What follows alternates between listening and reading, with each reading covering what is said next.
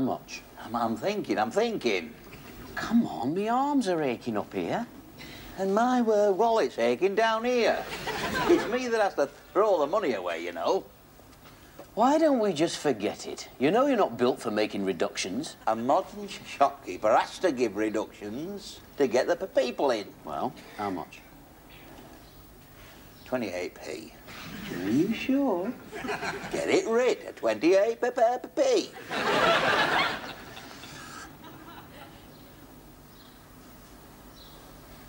Right.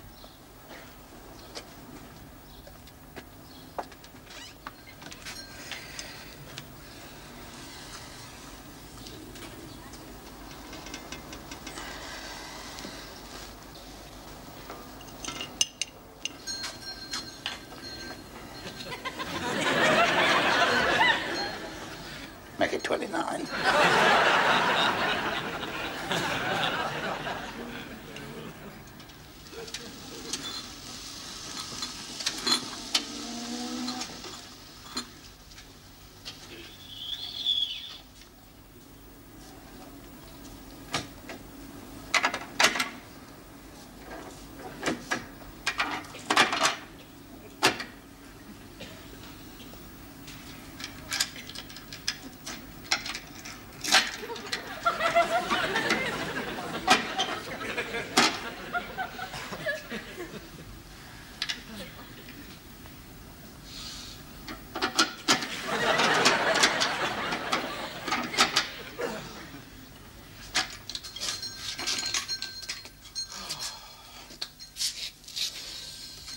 Oh, yes, a bit nippy.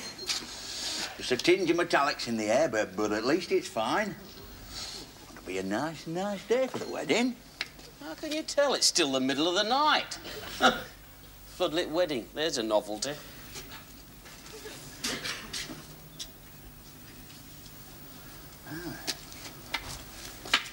One of these days, Granville, you'll be going to my wedding, eh? Oh, no. Hang on a minute. Who'll be looking after the shop? No. I'll tell you what I'll do. I'll bring you back up a piece of bridesmaid. You close the shop on your own wedding day, surely? Close the shop? It's easy to see you've got Hungarian blood, Granville. You've got restless gypsy feet, you know that. And your eyeballs are none too steady of a morning either. I don't know why you persist in this attitude. You're always angling for the time off. Yeah, I never get any though, do I? Never have any time to go out with girls. Listen, all the girls in the area know that your evenings are for free. Oh, I know. With what I get paid, they have to be free.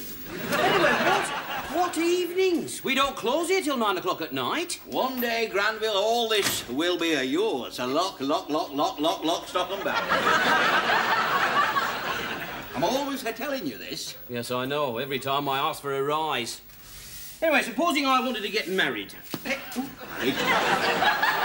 Why should you want to get married? What have you been up to? No, I haven't been up to anything. Damn it, I don't let you out till 9 o'clock. You shouldn't have had time. I haven't had time. By the time I get where all the girls are, it's like arriving late at the market. All the best goods have been snapped up. All that's left is the overripe stuff that everyone's been prodding and poking about. Anyway, don't worry about me getting married. It's just a hypothetical question. Hey, you keep your hypotheticals under control, you. What kind of age are you to be getting married? I'm old enough.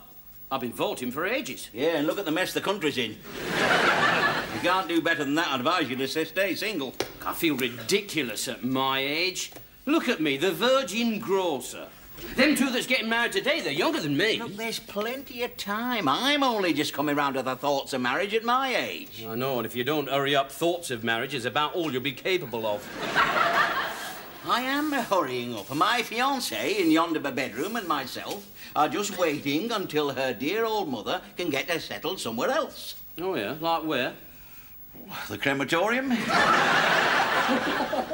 I'm going to tell the nurse you said that. You keep your virgin trap shut, you. She'd kill me if she heard me say that. She's very fond of her dear old mother, you know. I stand over at the bedside sometimes to watch her patiently ministering to that dear, frail old lady. I get this lump in me throat. It's her mother's elbow. Oh. She can't stand me, you know. She sits up there in a pink woolly bed jacket, spitting biscuit crumbs, doing this impersonation of someone who's going to live forever. As a consequence, Nurse Gladys and I have to snatch what moments we can of privacy. Here, come and help me carry the ladder over. Come on. You can't knock her up this time in the morning. Well, would you care to rephrase that?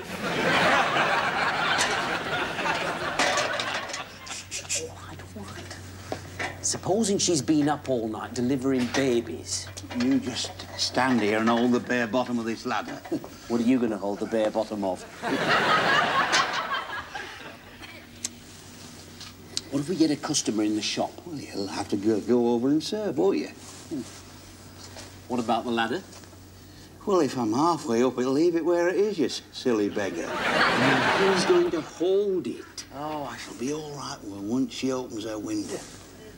There must be all sorts of little places that someone nimble can gain a finger hold, if my memory serves me correctly.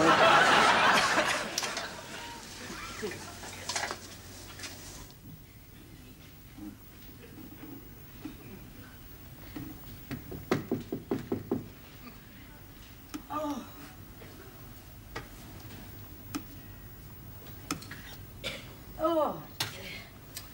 All right. I'm coming. All right. Have you rung the doctor? You great fool. What are you doing up here? You're just passing. You have a bosom, Nurse Gladys, as soft as goose down, you know. Shut up, you fool. Of a size ideal for oven-ready to chickens. You dozy barn pot waking me up like this. I thought you were an expectant father. Hey, well, listen, I'm game if you are. Hey. You wake me mother. Oh. She already thinks you're a lunatic, and she's right. Look at the time. You look at what you want, I'll look at what I want. And then that's just what I want there. Right there. Oh, careful. Oh, Granville, are you? Where's Granville gone? He's back in the shop. You've got customers. Well, I just came to say that we're going to our wedding today, my love.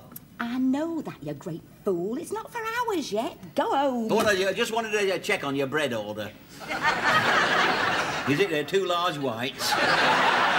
No, it isn't. It's a small farmhouse. Oh, how romantic. Nurse Gladys, I appeal to you. Not at this time of the morning, you don't. Go home. No, don't shoot it. I shall fall. You'll be all right as long as you land on your wallet. Oh!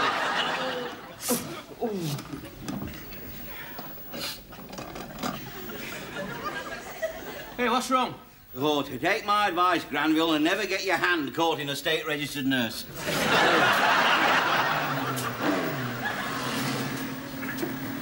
Oh, it sounds like old Bristow on his motorbike. Oh, that's what I call a motorbike. Wish I had a motorbike like that. Now, Granville, you have full use of the company vehicle. Oh, yes, here he comes. Look, a Tango Red Leader, bandits at 9 o'clock.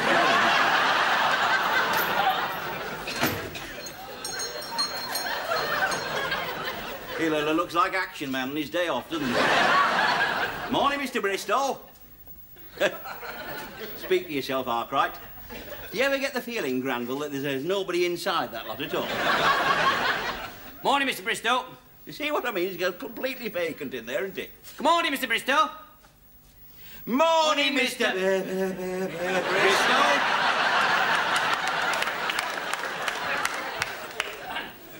Yep. Hello! Anybody in there? Is there anybody in there? Hello, Mr. Bristow. What? What's he say? What's he on about, Granville? I can't tell what he's on about at all. Well, sounds like somebody who's got his head stuck in a Russian wrestler's armpit, doesn't he? Hey, but watch his lips. See if you can see his lips move. Go on. No, I can't see anything. It's this visor. It's tinted, you see. Oh, well, why doesn't he open his lid? I think he is trying to open it, but it's not moving. I think it must be stuck. Stuck? Yeah. Oh, dear, I hope he can breathe in there, Granville. Hey? No, I expect he can breathe all Yeah, well, right. if you're not sure, see if he's going a funny colour. Oh, I can't see what colour he's going. See, it's this visor, it's tinted. Through this, he looks black. Black? Black? Hey, go, get him out of here, come on. Come on. No, he'll be much happier on the pavement. What will he be happier on the pavement for? Well, listen, keep quiet. We are in dead peril, insurance-wise, if he dies on the premises. Come on. You see what I mean? It's his last words, and hopelessly scrambled. They're not his last words. They are in here. Get him out.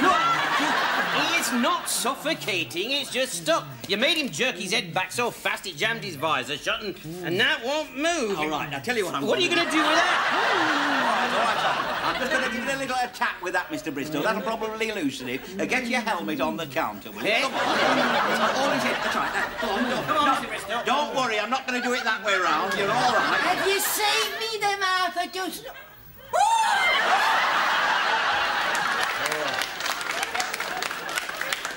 Well, there goes a regular order for half a dozen razor blades.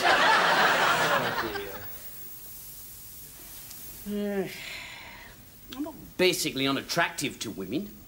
I mean, I may be small, but I'm perfectly formed. Well, that's a useful then, isn't it? You can get under them bottom shelves with your duster. It says here that the Scotland Yard are looking for a very small man with one eye. If he's that small, you think they use both eyes, don't you? I know nothing about women. I wish my mother had kept a diary. Only the dull girls keep diaries. The other kind that they don't get time. Hey, you know that Mrs. Bamforth up at number 19? Do you know she's got 12 children? Mrs. Bamforth lives at number 12. Oh. Well, she's got 19 children then. 90? Her husband, you know, is a bully and an idler and a drunk.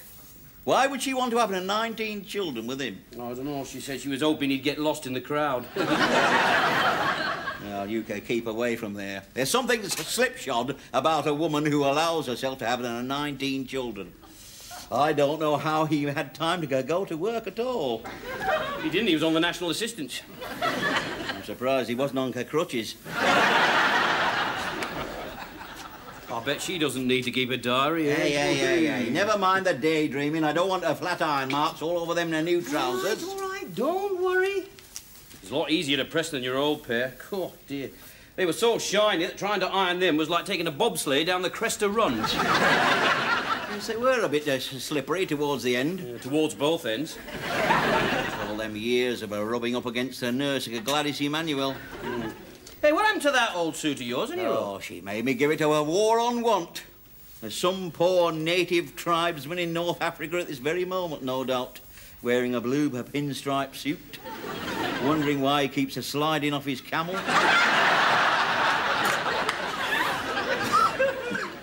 Dear, oh dear. I hate ironing your clothes. I can hardly breathe for the smell of mothballs. Why do you put mothballs in a new suit, Eddie Road? You do know that you're the last person in England to use mothballs. You do know that, don't you? That might bring a sigh of relief to the average moth, but I don't see why you're crowing about it.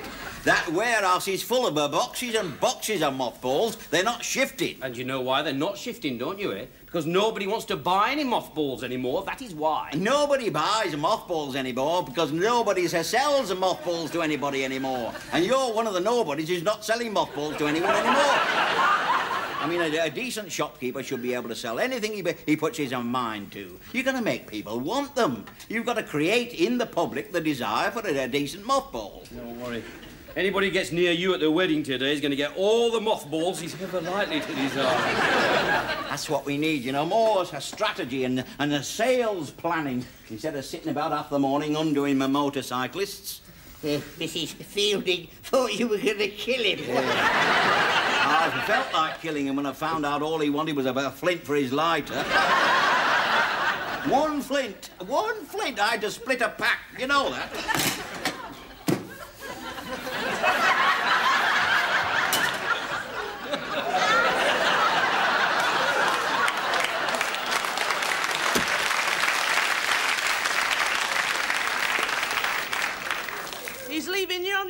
then, is he? Aye, for a couple of hours while he goes to the wedding. Wedding? Oh, with a nurse. Her niece is getting married today. Well, she has my sympathy. Oh, come on, Mrs. Blewett. Marriage can't be all that bad. Not at the beginning, anyway. It's very depressing the way people talk about all the things that I'm looking forward to. I mean, there must be some miracles still left in life. Oh, there is. I mean, for a start, it's a miracle you haven't just pulled my eye out with that knife. Yeah, sorry. I shan't be having any more boiled ham until your hand's steadier.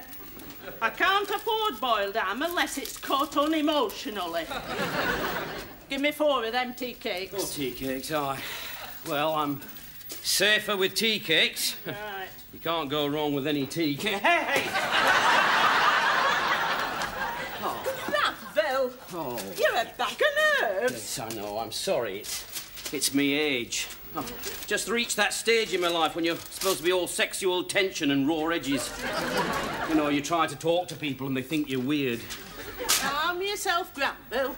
Nobody thinks you're weird. Yes, they do. They do. The minute you try to have a frank conversation about things that really matter... Here, I'm not having them. They've been kicked all over the floor.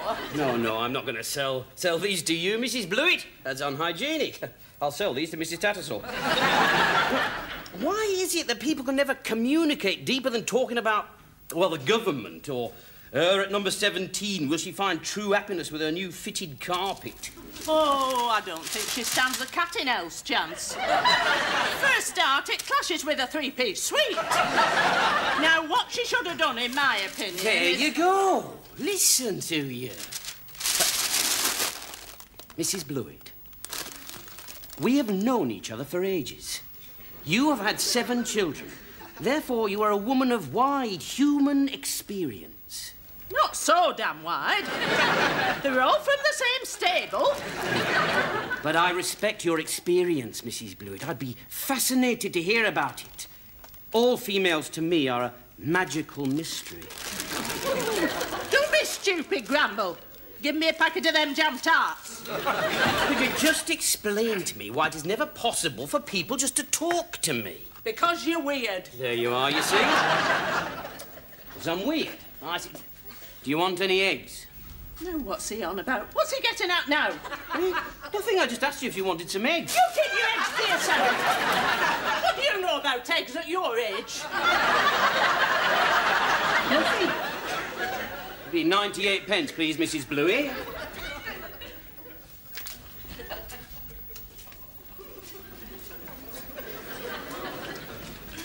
Now, Granville, keep your shelves well filled and don't let Mrs. Henderson poke the bread. She's got an index finger which is very detrimental to a sliced loaf, she has, which might, of course, explain the rather pained expression on the face of Mr. Henderson, I suppose. She could go through a cabbage with a finger like that. Now, listen, be very nice to your customers, especially the awkward ones like Mrs. Morning, Mrs. Blewett. Are you sure these air nets are invisible? Oh, I'll say they are. Yes, we ran out of them last Friday. Since then, I've sold 14. 98 pence, please. 98 pence, there we go. Oh.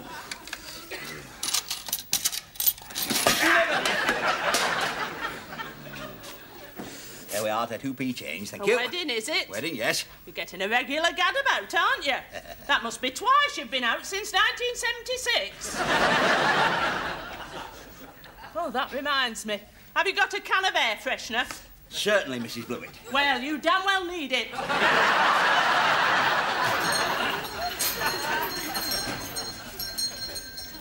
No matter how carefully we all tread, Granville, marriage, the great reaper, comes to us all.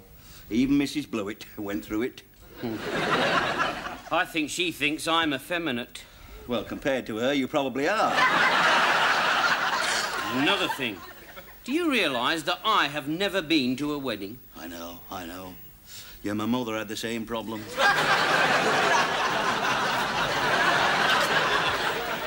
Hello?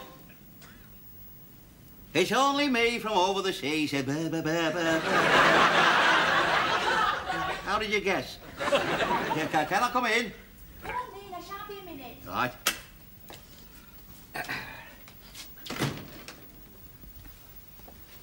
Here, who's been buying sugar at the supermarket? Hey? You're betrothed to a private grocer. Already you've been unfaithful to me with the co-op. It's your mother, isn't it?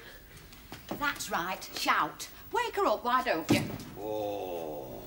What's wrong? Oh, that does the heart of an old shopkeeper a lot of good, that does. Do you like it? Hey, walk about a bit. Oh, lovely. You better handcuff me now. That'll save a lot of arguments later, won't it?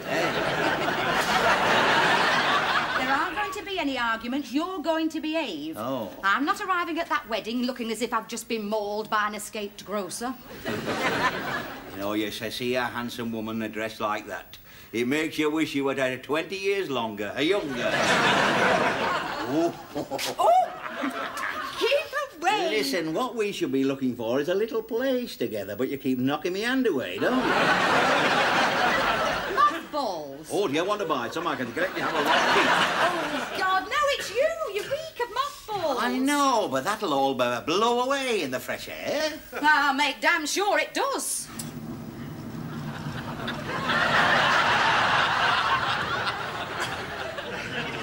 I'm going numb. Good. I think I might like you, Num. Supposing it does irreparable damage to me grip. I should be so lucky.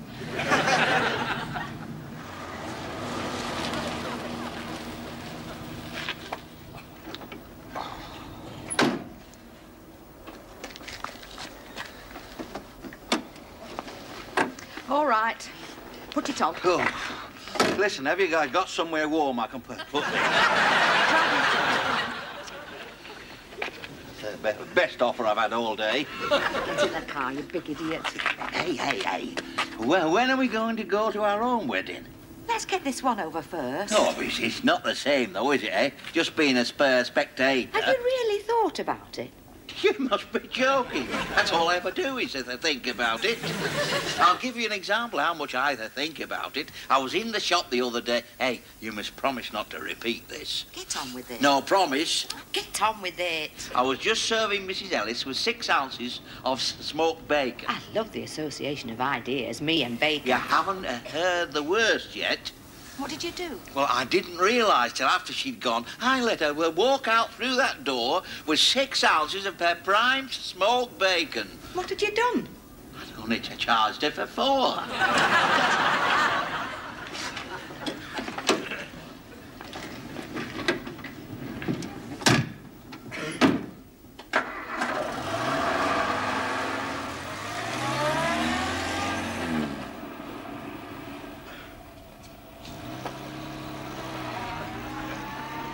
Now what are you doing?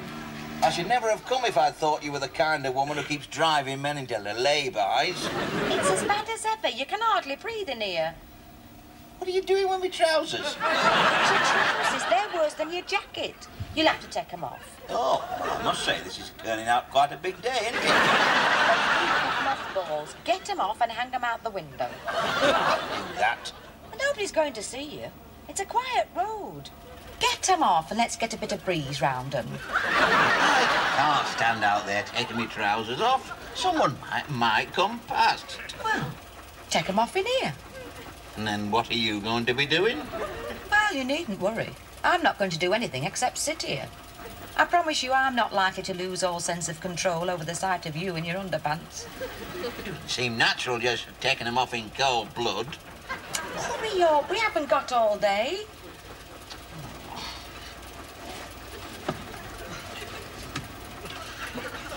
Well, can't you turn your head away? I'll view or something. Go on. Good heavens, man. My entire working life spent handling men with no trousers on. I know. That's something I can't help thinking about every time you pass me a boiled sweet. Haven't you got them off yet? No, I haven't, Dick. Have you ever tried taking your trousers off in a Morris Minor? Look, could you just shift that gear stick a bit, or better still, and we'll warm the handle? Hang on, I'll put it in reverse. No. If you make a mistake now, I'm in big trouble. Let me get round this way a bit. What are you laughing at? It's not funny, you know. Oh, boy, I hope nobody sees this before. It's going to see it. Well,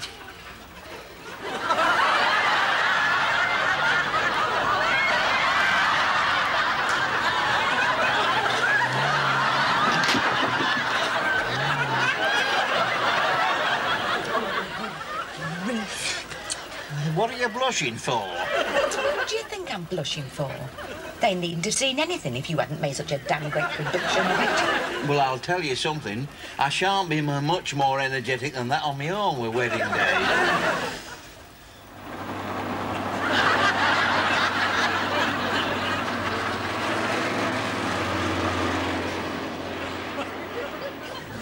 Oh, I thought it was cold enough with me jacket off, but this is frightening. Got the heater on full blast? Listen, I want you to promise me not even to think about marriage until I've regained full use of my faculties.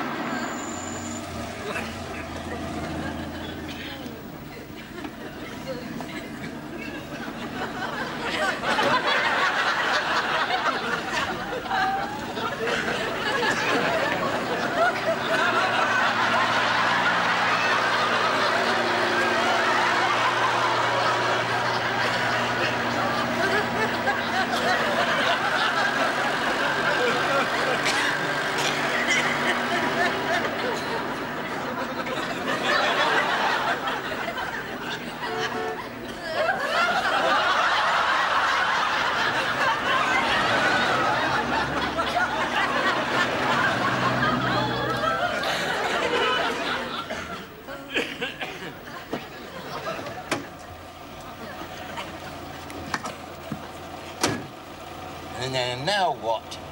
Well, I'm not missing the wedding.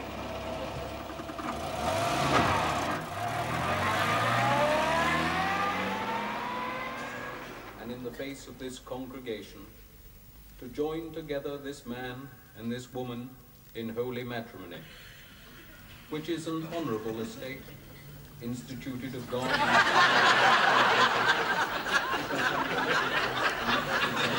I warn you, don't try anything. I'm especially on my guard because I've only got flimsy ones on. I wish you wouldn't try to inflame me when I'm wearing these tight trousers. They're still warm, you know. I'm getting warmer by the minute. Just try and keep yourself in check. Well, I'll do my best. I can't promise anything when you kneel down. I might think my prayers have been answered.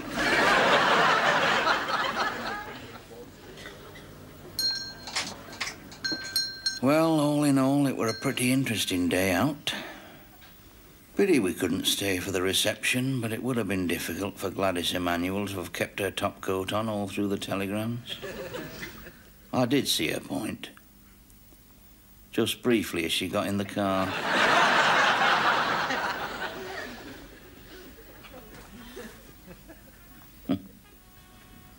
Mauve frills. Just like an old-fashioned chocolate box. Ah, heck. You'd certainly be spoilt for choice with that sort of weekend assortment.